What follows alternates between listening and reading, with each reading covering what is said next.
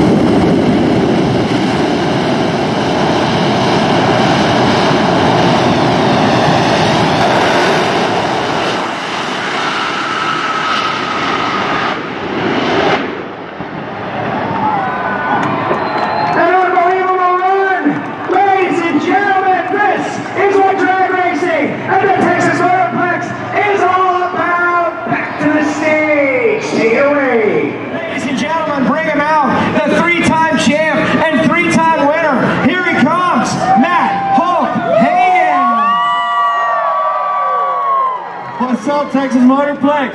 Yeah, baby, I'm glad to be here. I tell you what, I cannot wait to get over there next week and put on a show for you guys out here. I cannot wait to see Brett Young come out here and have some fun. But what did you guys think about that over there just a little bit ago? That's some two top fuel dragsters, 330 miles an hour, 80,000 foot-pounds of torque, 12,000 horsepower, and that's what we're going to be laying down over there next weekend, man. So you guys come out, have some fun with us, drink some beer with us, and let's party in the winner's circle. What do you guys think? All right, Matt, you are a big fan of Brett Young. He's getting ready to come out. You drive for Tony Stewart. Is coming to drag racing. It's going to be a mega party next week, and we're going to start it right now. And we're going to throw down and we're going to put on a show for you fans. I tell you what, this is a show here tonight, but if you get a chance to get over here next weekend, we're going to put on a hell of a show, 330 mile an hour show. So let's go have some fun doing it. Let's drink some beer tonight. Let's have some fun. What do you guys think? Yeah? Let's light them up. Thank you.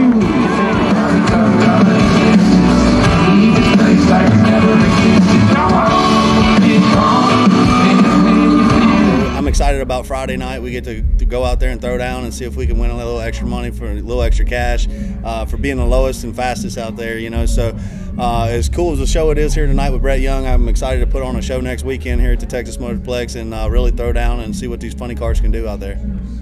It seems like here recently, NHRA drag racing in particular, there's been a lot of like first pitches in baseball. You're able to pump up a crowd for a concert. It seems like it's been getting its due lately. Well, you know, I mean, we've been selling out crowds every weekend. You know, every Saturday that I've seen, you know, you do a burnout and you look around and you're backing up and there's not a place to sit, there's not a place to stand, and that's a cool feeling. It gives me chill bumps there in a funny car, you know, when you're backing up and you're looking around, all those folks there to see you, you know, make those runs. And, you know, it's just something that I think our sport is kind of come due, you know what I mean?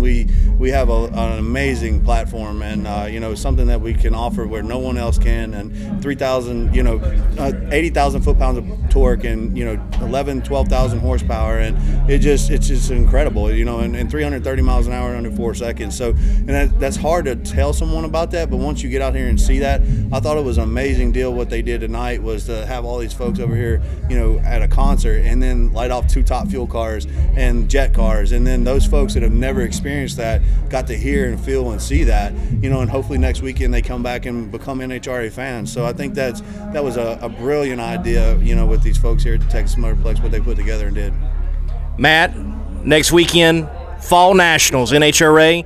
Who wins funny car? I want another cowboy hat so bad I can't stand it, you know, and it's a dogfight out there. I mean, between me, Robert, and Caps, it's absolutely every round you throw down, and you know, we're kind of in the point right now with the championship hunt that we have to come out swinging. You know, we don't have a whole lot to lose. We're 103 back with 3 races to go. It's still very doable and still, you know, able to seal up this championship this year, but we have to make Texas very, very, you know, I guess important for us, and go out here and throw down. We have to win Texas.